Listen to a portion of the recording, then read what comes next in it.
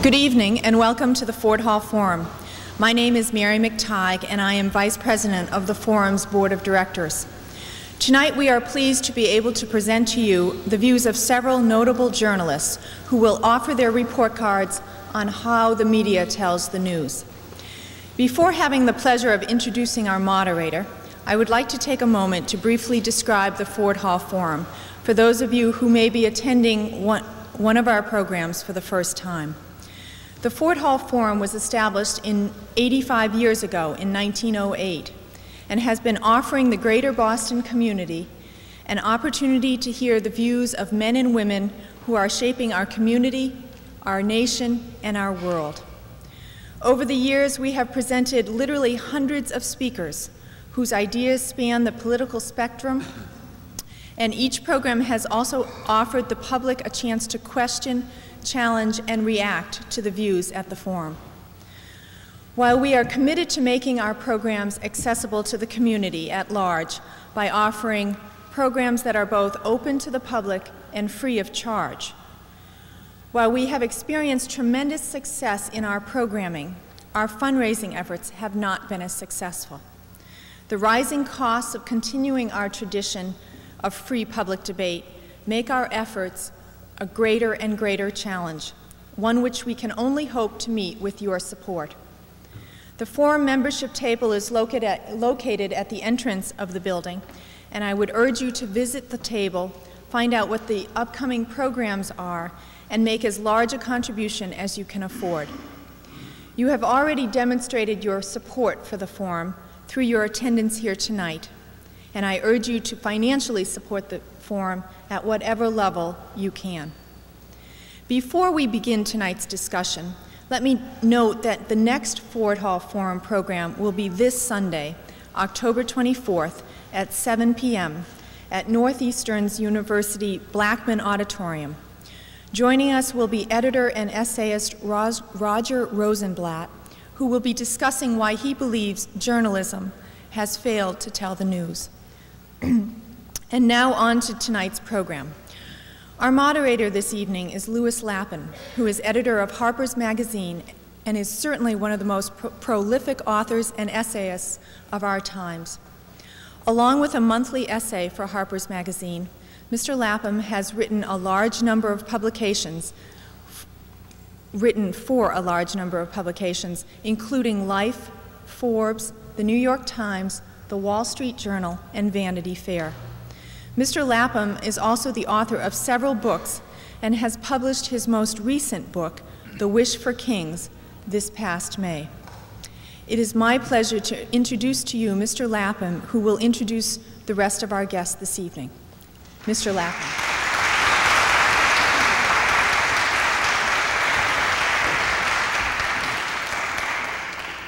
I'm delighted to be here, and I'm delighted to have the distinguished gentleman to my left.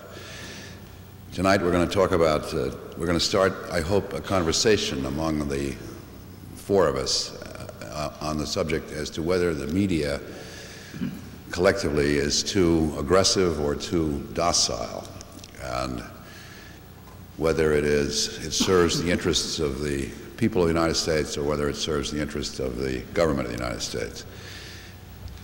And I don't know what anybody is going to say, but I hope that what this becomes is a conversation which we will conduct for about an hour, and at the end of that hour, questions, anybody who wants to ask any question of anybody on the panel should come to that microphone in the center, because that's the one that everybody else can hear, and that's the one that the television camera can also see. And we will take questions for at least half an hour. To my immediate left is Marty Nolan. Marty Nolan is associate editor of the Boston Globe. Before that, the Washington bureau chief for the Boston Globe, and also at one point the editor of the editorial page of the Boston Globe, a very knowledgeable and sophisticated student of public affairs as well as of the American profession of journalism. Les Payne is the managing editor of Newsday, which is a very large and important paper that sometimes gets overlooked in New York, but it's a marvelous newspaper. He has won at least 2 Pulitzer Prizes that I know of, and at the moment he's writing a book on Malcolm X. Again, a very accomplished journalist who's had many years in the profession, has written a column, and has been a foreign correspondent. Christopher Hitchens is a columnist for The Nation magazine, as well as a columnist for Vanity Fair. He at one point was a columnist for Harper's Magazine. He too has written a number of books, and I believe has a new one out, a book of essays this month, or certainly this fall. And all of these, the gentlemen have views, and I guess I will begin with Mr. Nolan, who's our Boston representative and closer to the spirit of Sam Adams than maybe anybody else. So as to the question, is the press too aggressive or too docile, how do you answer that, or do you think that's a ridiculous way to begin? Well, I'll begin with a story. I knew a young woman once who was being interviewed for a job at the New York Times by the then managing editor, Abe Rosenthal. And he said to her, what part of the Times do you really enjoy? What's the section that you really like? And she said, well, you know, I always look at the corrections. I always like those. So in that spirit, I would begin with the corrections. And it is significant because media is a plural noun.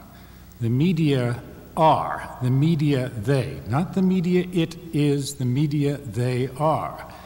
And the reason this is important to me is that about 23, 24 years ago, I had the highly entertaining but otherwise unfortunate task of covering Spiro T. Agnew, then the Vice President of these United States, going around the country tossing calumny and lies and balderdash around the country. And he was accompanied by 2 talented wordsmiths, one William Safire and the other Patrick J. Buchanan. And they concocted the notion that media, which heretofore had been a technical term in the advertising business, was to be their substitute for the word press, because they knew, as a Bill Safire novel later confessed, that freedom of the press was a kind of a cozy notion that most Americans had, but media was wonderful. You could have what you could do with media is squeeze all of your conspiracy theories into it. You could have McNeil Lehrer on the same plane as Geraldo Rivera. You could have National Enquirer in the New York Times and Newsday and the Washington Post writing as with one pen. So media, they are. And with that preface, I would say the media, they are rarely too aggressive and always too docile. You agree with that, Les? The simple answer is yes, but before I stake out my turf, as it were, I feel left hanging. Did she get the job? Of course not. Oh, good question. Abe Rosenthal, are you kidding? I wouldn't think so, but I didn't want to. She was hired by Newsweek, though. I didn't want to presume that, but knowing Abe, I figured that she did not get the job. But having said that, kind of stake out my turf, I'm assistant managing editor. Thanks for the promotion. I'm the assistant managing editor at Newsday, and I'm responsible for national and international news, which is to say national editor and a foreign editor work for me and I for the editor of the paper. Having said that, in terms of the question on the table, I deal with reporters and have been for the last 12 years. 12 years before that, I was myself a reporter, as was said during the introduction. And in all of my dealing over the years with reporters in the field and at home, I have never, ever had the occasion to tell one to be less aggressive. On the contrary, I think our roles often as editors is to tell them to be a bit more aggressive and to come to the issue more directly. I think that if anything, you know, the media is I wouldn't say it's too docile, but I would certainly say that it's not aggressive enough. And I think it is not aggressive enough for reasons that hopefully we'll get into tonight. If we, I would say 10 years ago, had been asked that question, I think I know that I would have, and most of the editors that I'm aware of would stand very boldly with the chest out, arms akimbo, and say, you know, that we're proud and independent and insulated from the business side of our given newspapers. And I should say that I'm speaking for the newspaper business. I don't know too much about television and radio, except as competitors. But I think a lot has happened and a lot is happening. We're in a period of transition. And I think that in the old days, when we used to proudly say that we had no fear of the business manager or the business side, those days, for now at least, you know, are not with us. And I think we can get into that later on as for some of the reasons why we do the things we do. Before I go to you, Christopher, let me just ask both of you a question. I mean, you both said, and I think too, that it's not aggressive enough, or it's not off, you know, if it fails on that side. What do we mean by aggressive? What do we mean by aggressive is our job is to, you know, print the truth and raise hell. We're not supposed to be docile. I mean, I can't imagine that anyone say, oh yes, I have a swell time being docile. But you hear a lot of people complain in the general public. They say that the press is too nasty, or it's too mean, or it's insulting all those fine fellows in office, or, you know, and so on. Yeah, well, you see, that's why I really think when you hear the word media and it is used as a singular noun, it's being used by either a victim or purveyor of political propaganda. It is the propaganda of politicians to say that the press is a terrible, nasty bunch of people, and all they care about is ratings or circulation and so forth. Whereas, of course, every congressman, governor, mayor, senator, president is nothing but a fine, you know, untainted heir to the tradition of Adams, Jefferson, and so forth. Well, you know, that ain't so. My view is, I think we have to come to some understanding in our individual ways what we mean by news. And I think that I buy into the notion that news is important information, factually verified, that someone very powerful wants to keep secret, and that everything else is advertisement. And along that line, I think a lot of what we put in the newspaper is advertisement. So what I mean when I say that we're not being aggressive enough in the pursuit of the news, I mean that if you take the example, for instance, of Desert Storm, in which you had 1,700 reporters at a given time, and sometimes more, running around essentially at the beck and call of the Pentagon.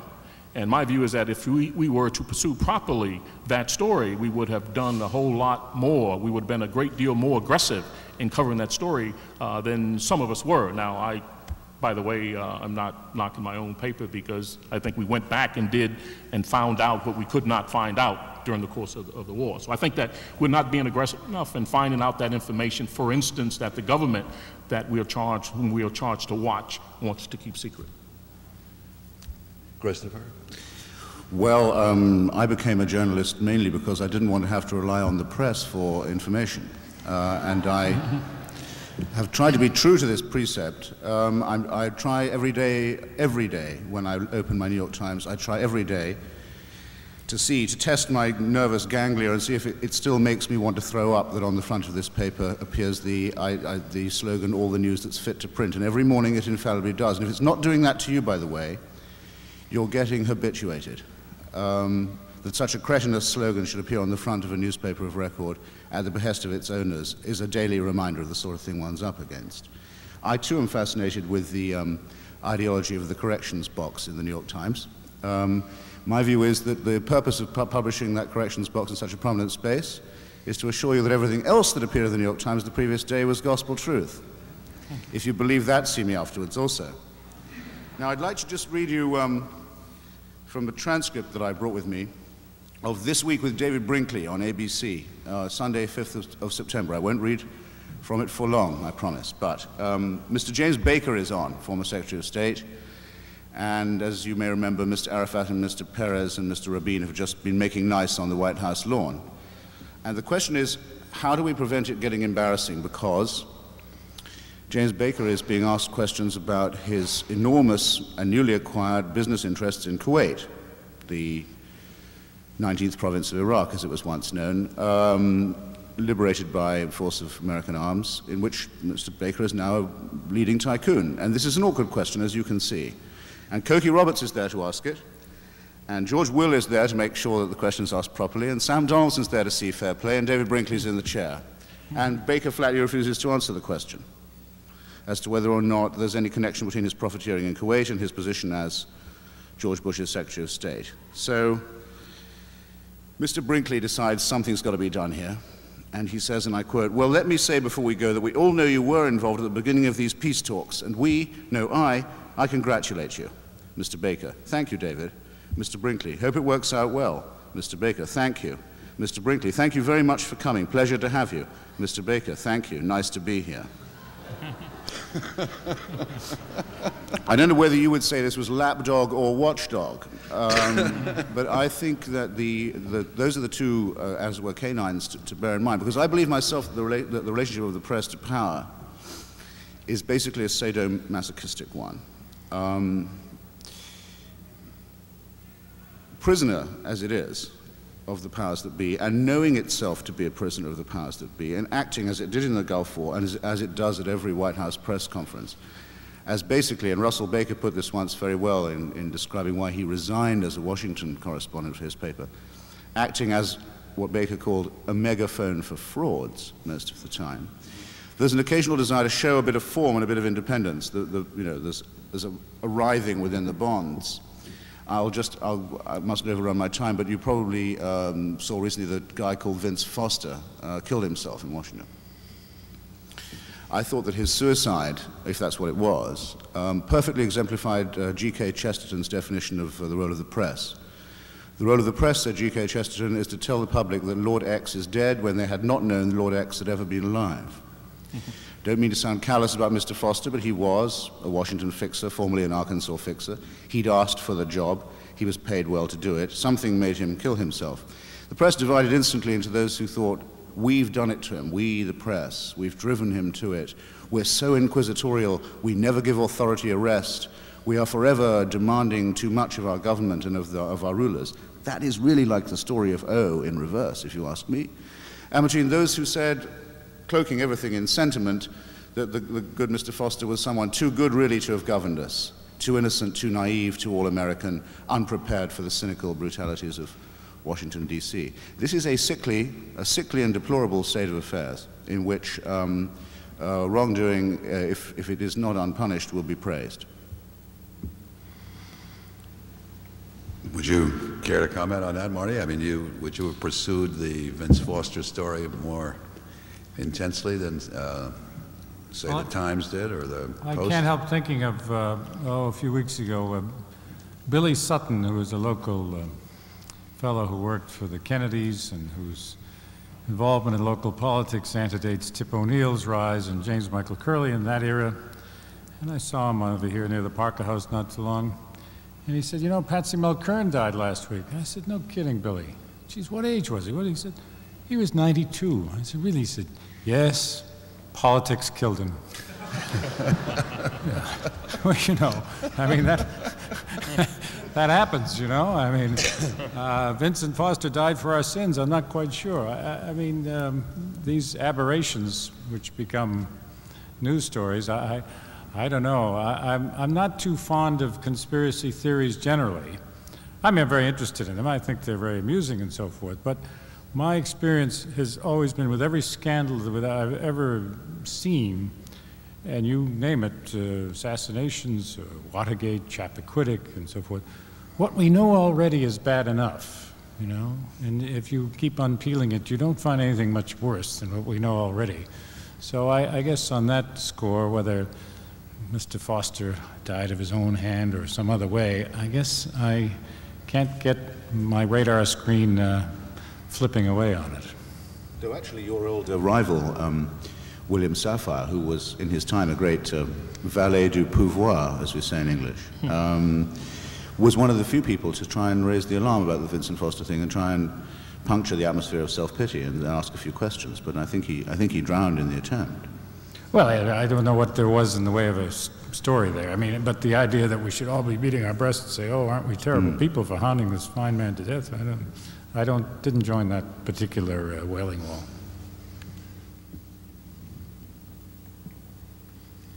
Well, I mean, my own sense of it is that to me, sorry, God, I almost said the media again.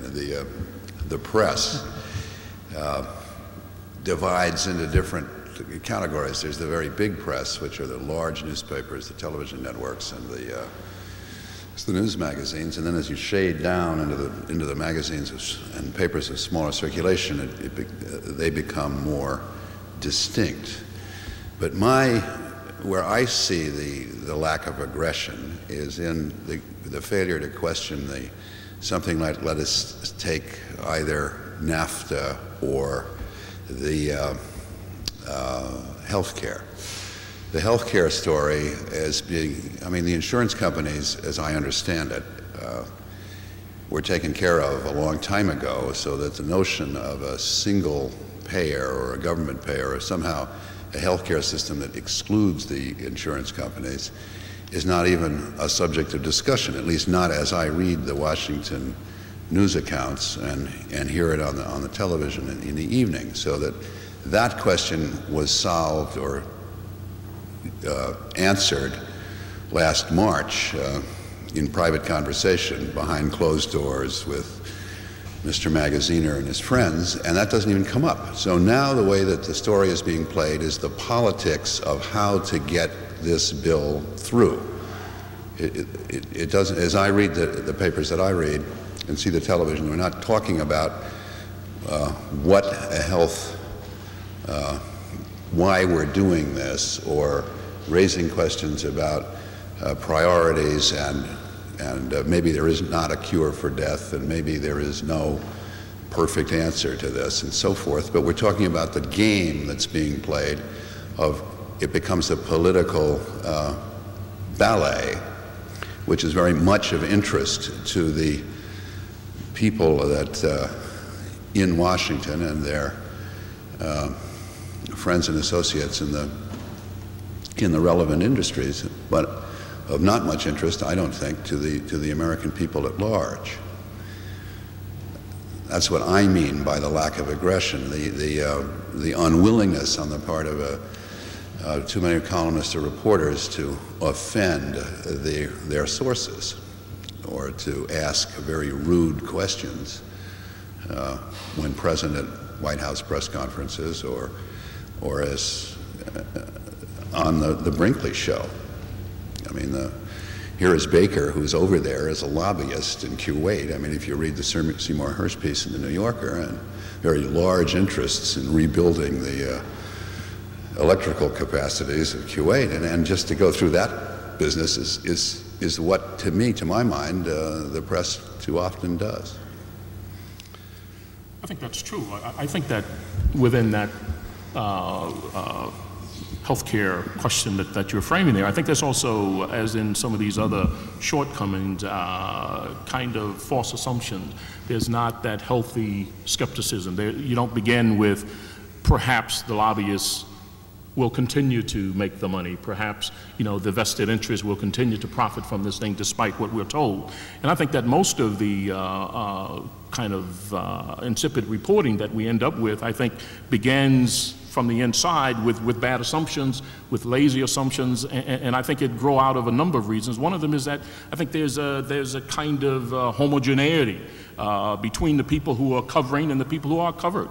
I think that we've arrived at a point now. When I got into the business, journalism, the newspaper business, again, magazine writers get paid a lot more, but the newspaper business were newspaper reporters who paid very little.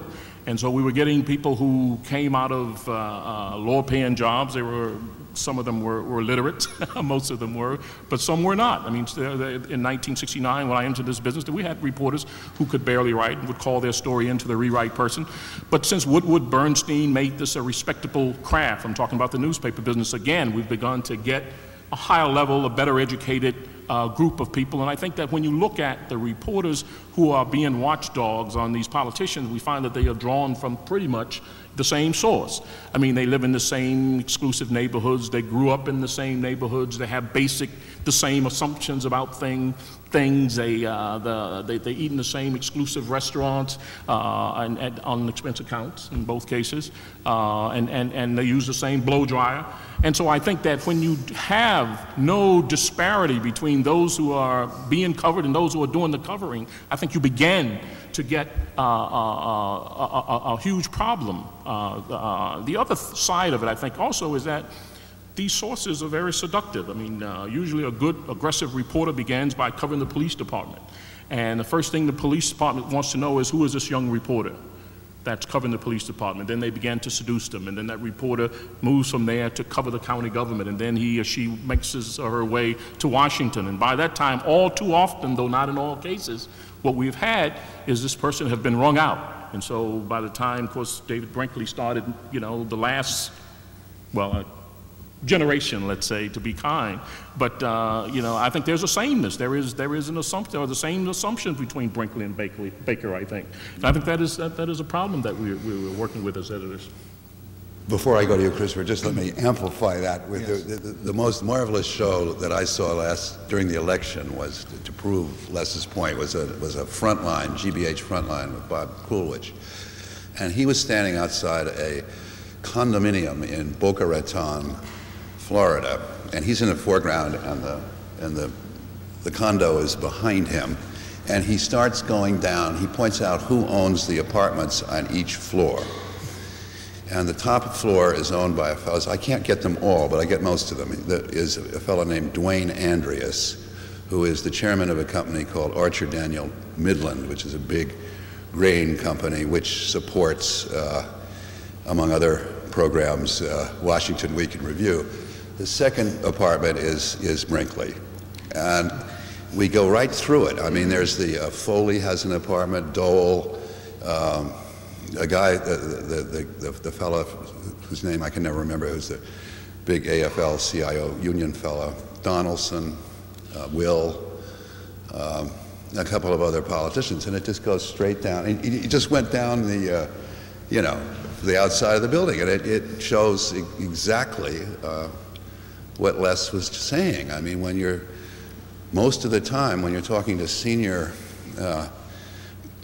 I almost said media, press people, you are, in my view, I'm talking to the government.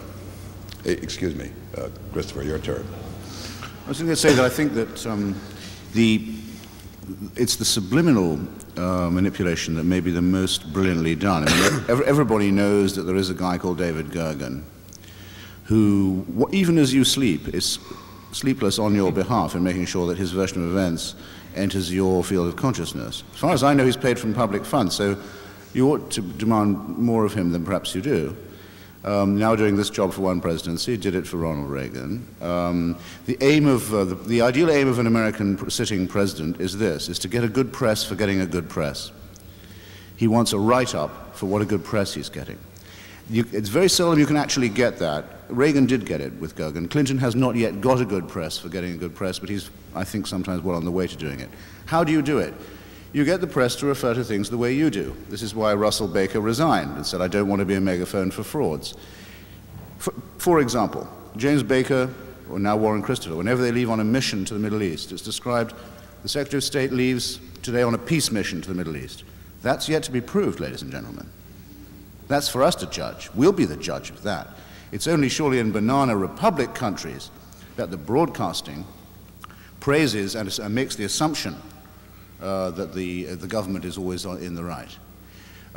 Today, President Clinton called in lawmakers to discuss passing his stimulus package. Who says it's a stimulus package? Clinton says it is. Why does the press have to say it for him? Now, Mr. Clinton faces an uphill battle for his health care reform program. Who says it's a reform when it's a capitulation to the insurance companies? Well, every newspaper and electronic outlet in the country says it. That's why. And why do they do that? Because there is a paid courtier in the White House whose job it is to make sure that's the way it's reported. Now, really, it's not, the readers can't, and listeners can't, viewers can't be blamed necessarily for taking this in and perhaps maybe I'm being pessimistic, perhaps they don't, they shouldn't, but I think the people who pass it on undigested through the megaphone deserve the most unsparing criticism, every time. Let me ask you, Les, you brought up earlier in your first comment about the overhanging weight of business interests or money or advertising, and you contrasted that to a situation 10 years ago. I mean, if you agree with what Christopher is saying, has it gotten worse over the last 10 years? And if it's gotten worse, why has it gotten worse? Well, there's recession, is one of the realities. I think another reality is that major media conglomerates have been busily over the last 10, 15 years gobbling up individually, privately owned newspapers. Again, newspapers is what I know. And I think that what drives corporations who are beginning increasingly to own large numbers of newspapers, profits. And this is not what the First Amendment is about. I think that it's not a conflict that we face every day, but it is one that kind of looms, particularly when there is a recession and when the profits are bad and when we begin to close bureaus and reduce staffs. So this is a reality that we're facing in the newspaper business, to have been, at least for the last 3 or 4 years. Well, I certainly felt that this morning. It was, I guess this morning I looked at the New York Times, and there's a picture on the page 1 of the business section, and you see all of these leading cable and telephone, Viacom, Bell Atlantic, and so forth, these great giant lizard-like trusts. And there's not a peep about the antitrust law. I mean, you see what's happening with the Bell Atlantic deal, or you see what's now the kind of people that are arguing to buy Paramount. Sooner or later, what happens is there's one cable into your house, and that's the only one there is.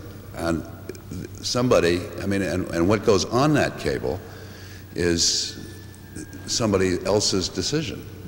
And this is all praised this morning as the wonders of modern technology, and nobody, or at least not the Times, raises the antitrust notions or tries to work out the implications that Les just mentioned. And I mean, to me, that's shocking. Well, I would offer an ideological dissent. You know, I really think that the explosion and proliferation of media outlets is all to the good. I mean, I'd much But they're going to be controlled by one person, I mean, or by very few. I mean, I agree with you that if it was a genuine explosion, wonderful. But the control is maybe in the bill you pay, but I mean, having C-SPAN 1, C-SPAN 2, ESPN 1, and ESPN 2, I think it's a big improvement over having just CBS, ABC, and NBC. I mean, which of course now are the life, look, and colliers of the American scene. I mean, they're on their way out. They're dinosaurs. I think the proliferation, soon, very soon, you'll be able to have a gizmo in your pocket and you can punch up the Associated Press and the United Press and Reuters and get your own news. I think this is a big change, and the fact that one cable company is going to control it, I don't think that's going to be so, by the way. I think the telephone, I think when it's all said and done, the telephone companies and the cable companies will be competing with each other to some degree. So I don't, I think cable television is better than 3 channels. I agree with that. I'm just afraid it's going to come back into 1 channel instead of 3. Well, maybe I'm enormous. Yeah, I'm not that worried. It's the quality of the stuff. I mean, I hate to get back to language, but George Orwell's famous essay on politics in the English language, published in 1946, is worth this and the next 6 dozen discussions of the media. And he said, languages in our time, political language in our time is the defense of the indefensible. And it is true, as Christopher says, every bad, terrible cliche that the White House flacks come up with is just parroted and echoed throughout. Managed care. What the heck does it mean? Nobody seems to know. But it's just an echo chamber of propaganda. And that's a fact. But I think the cure for that is more outlets and not fewer. Well, or what about in your capacity as editor of newspaper? I mean, can you or can less? I mean, in comes the story, the file, and there's the terrible phrase, reform, managed care, peace mission. What do you do? Can you call up, can you take the blue pencil at that point? Yeah, I particularly despise the word reform. When I was an editor, I told people if you don't use the word reform with quotation marks, you are not going to get much more in this newspaper. I mean, I said, reform without quotation marks. It is an absolute loaded propaganda word. Everyone's for reform. But one man's reform is another man's loophole. I mean, tax reform means my activities are protected by the Internal Revenue and yours are taxed. I mean, tax reform, oh boy, there's two loaded words. So whenever you see the word reform and somebody hasn't used quotation marks, somebody is trying to swindle you. Well, that's a very helpful hint on how to read the newspapers, because most newspapers I know don't put it in quotation marks. Can you, I mean, if your reporters are aggressive, Les, as you said, I mean, what happens to their aggression when it comes into the office? Is the aggression modified, dampened down? I mean, does something happen to that, you know, the snarling dog is out there barking at the heels of power, and what happens when it comes into the office? Of course not at Newsday, but everywhere else. Yeah. No, I think that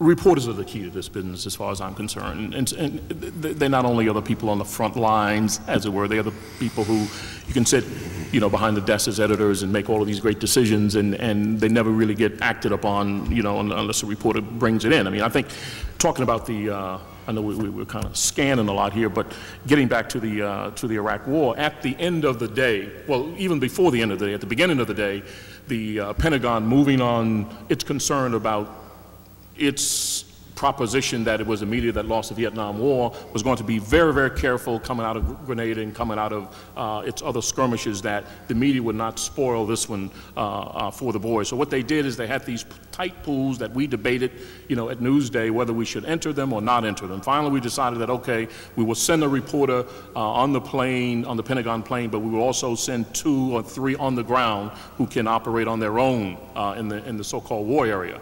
But still, at the end of the day, 1,700 reporters had done their work. We still had not found out what had happened during the war. I mean, we had, I think the salient photograph we had was General Schwarzkopf at the blackboard with the pointer. Yeah. I mean, that was the war. And we also had on the screen, you know, these nice little video game bombing exercises that we saw through the cameras of these planes.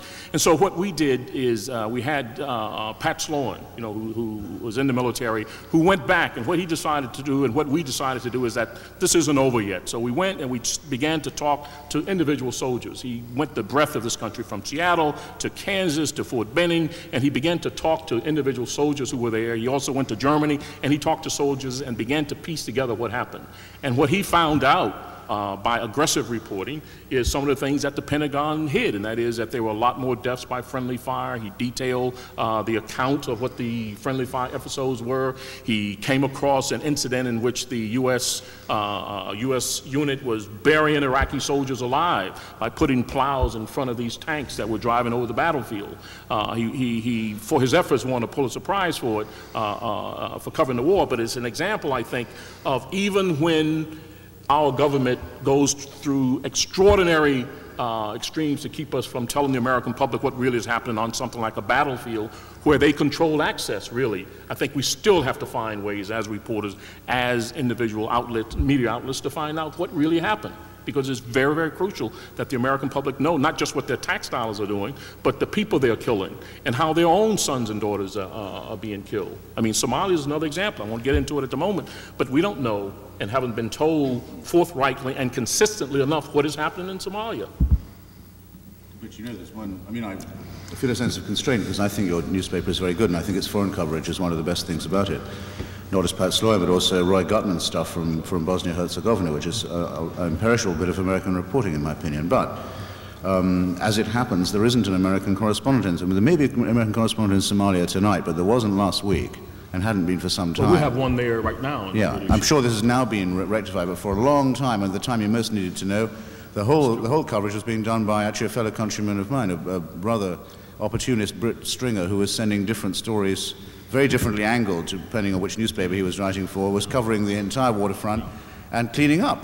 It was actually complete, straight out of Evelyn Waugh's scoop. So, why should it be that everything in the news, everything important comes to you as a surprise? Well, that's one of the reasons why. I think that there are revenges for that, though. If you recall, Ronald Reagan said, and it's actually the only strictly truthful remark I believe he ever made, that if it were not for a rag in Beirut, or as he put it, that rag in Beirut, Washington would never have been troubled by the Iran-Contra scandal, certainly the greatest attack on the Constitution since the Second World War. And as a matter of fact, that was completely true.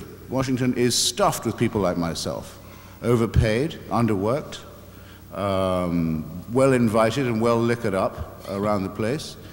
None of them had thought of digging, though they knew there was skullduggery going on in Nicaragua, and they knew there was some filthy back channel to Iran too. They didn't do a thing about it. It was actually true that it was a newspaper in Beirut that broke the story and put the whole American press in the dock. So it can be that one foreign correspondent can make a difference not just to the reporting of America, but to the, to the reporting of overseas to America, but to the reporting of America to itself. And that tends to be the case. I mean, Watergate was two young upstarts, and when they began to write about this burglary, there were reporters, veteran reporters, Washington hands, who were questioning whether or not Woodward and Bernstein, who are they? If this really had happened, John Mitchell would have told me.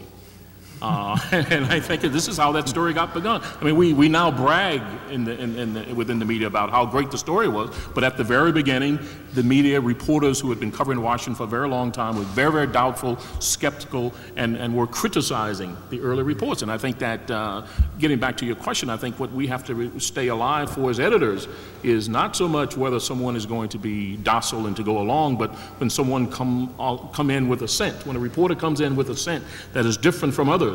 On the contrary, I tend to listen to them particularly, and I'll speak for myself, and I can speak for Newsday to that degree.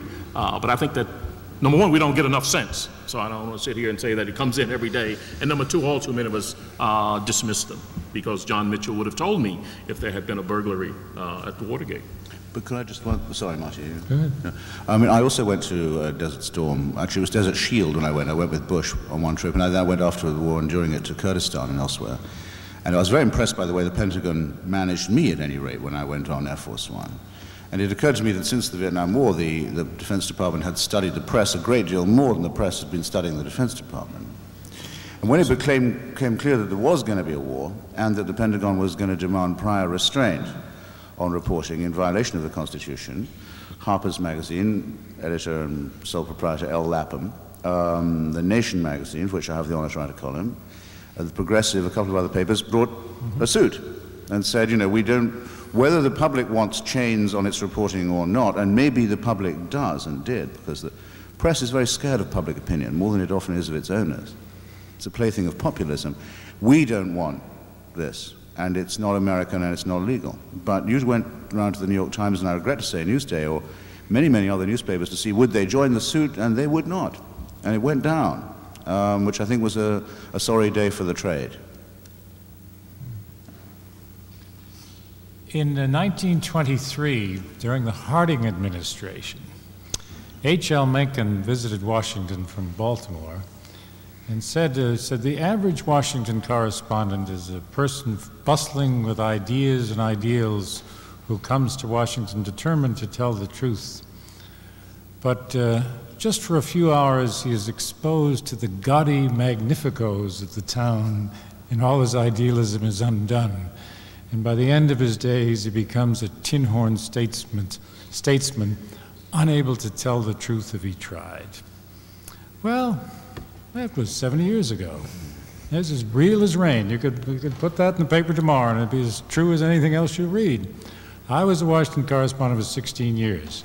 Fortunately, my time coincided with some of the biggest frauds, fakes, and liars that the presidency had ever seen. Lyndon B. Johnson, Richard, Milhouse, Nixon, and on through Carter and Reagan.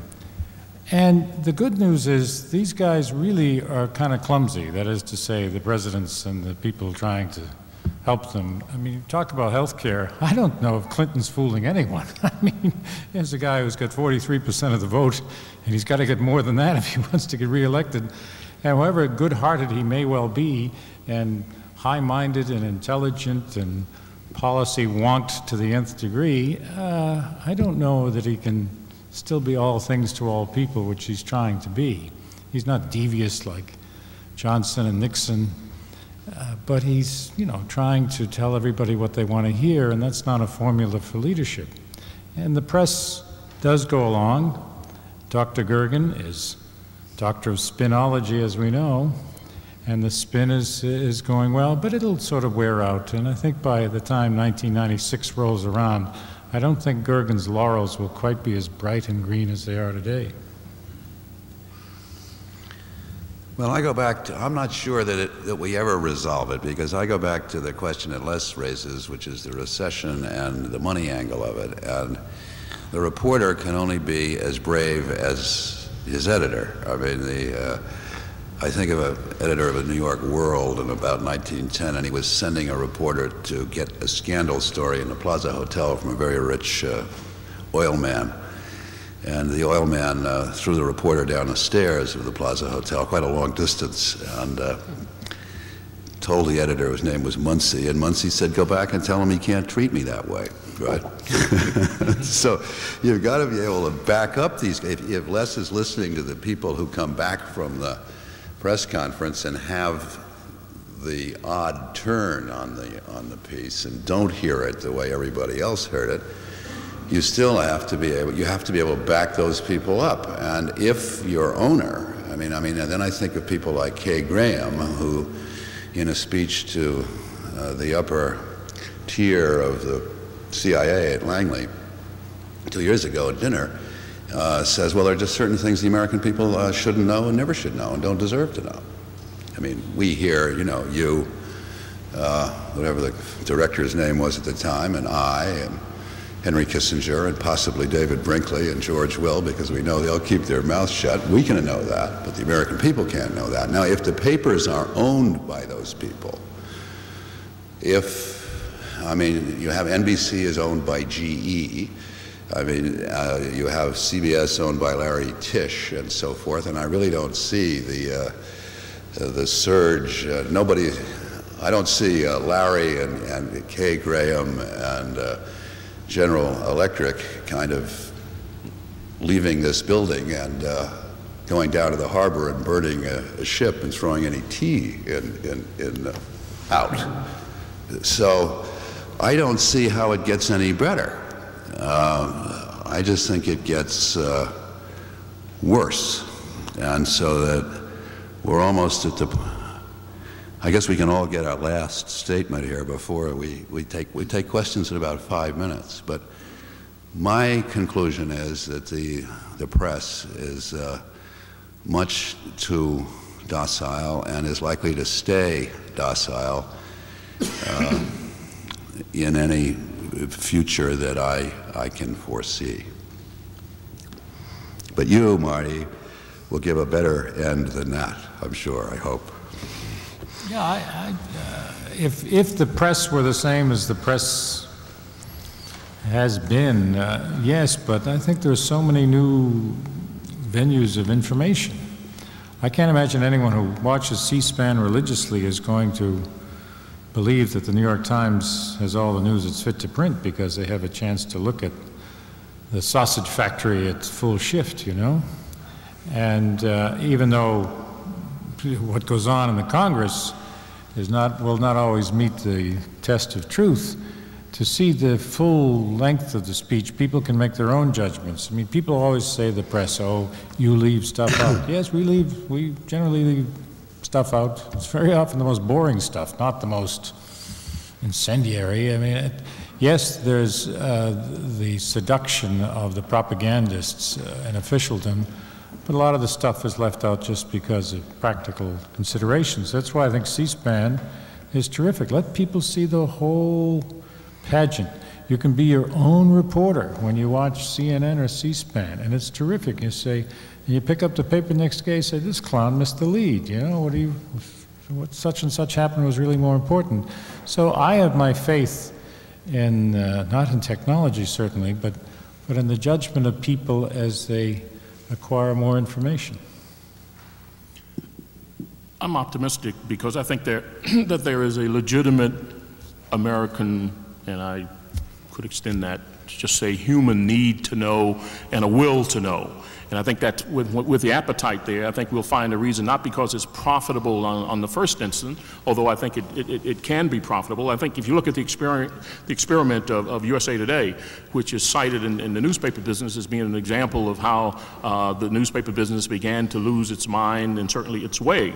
But what happened with USA Today, experimental though it was 10 years ago, is that what they found recently is that news does in fact sell.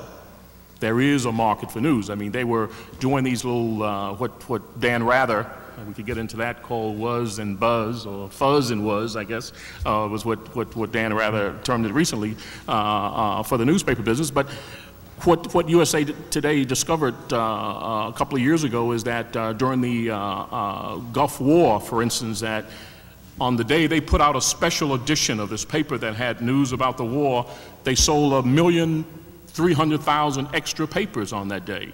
They found when Magic Johnson announced that he had AIDS on the next day's paper of USA Today, they sold 500,000 that they would not have sold. And so what they are finding is when they do news, that these papers sell, and it's not just Madonna on the cover.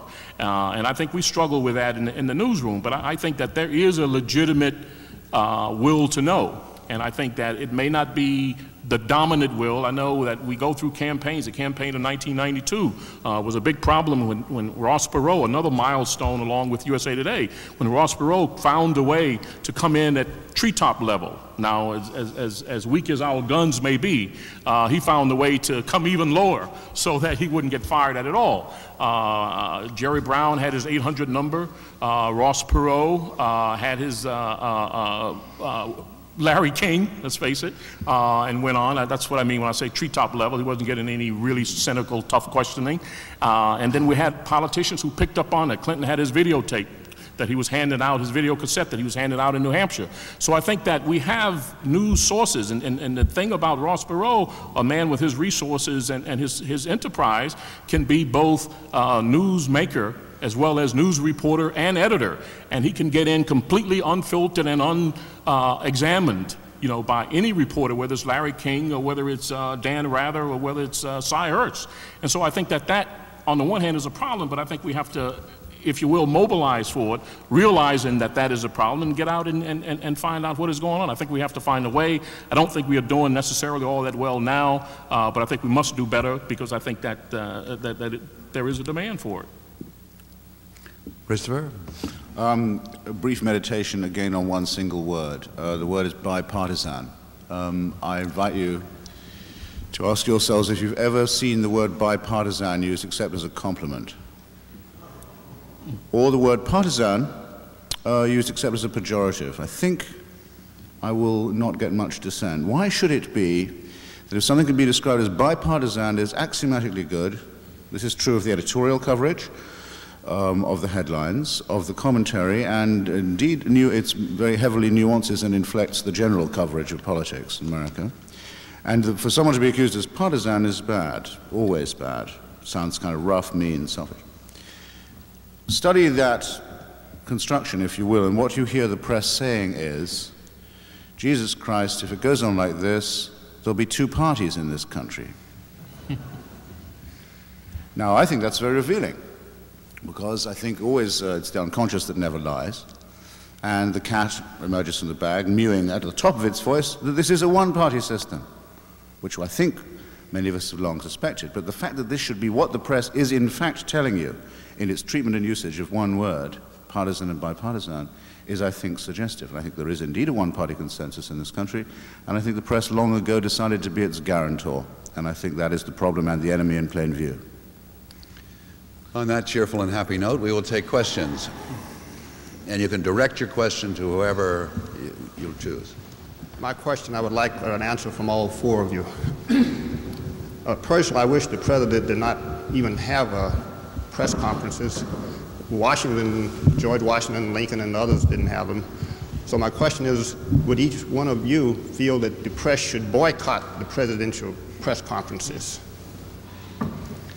Oh, I'd like to see that done. That would appeal to me, to see that done once at least. It's happened. It's happened. When Jimmy Carter was toward the end of his term, I did a check, and I remember going to the press conference only because our White House correspondent said, I can't stand, I don't want to go. So I went just in case something happened. That's always the case for covering the body watch and the president, in case something really happens. And I looked throughout about a dozen papers, and Carter had a whole press conference, and he never appeared on page one in a American paper. Competition probably won't allow it, but it may not be a bad idea. I mean, we, every 4 years, talk about whether or not we should not so much boycott the convention, but whether or not we should cover it. There are 15,000 people covering the convention in New York, the Democratic convention in New York, 15,000 reporters, and each of them admitting, not reporters, but journalists, and each of them admitting that there was no story.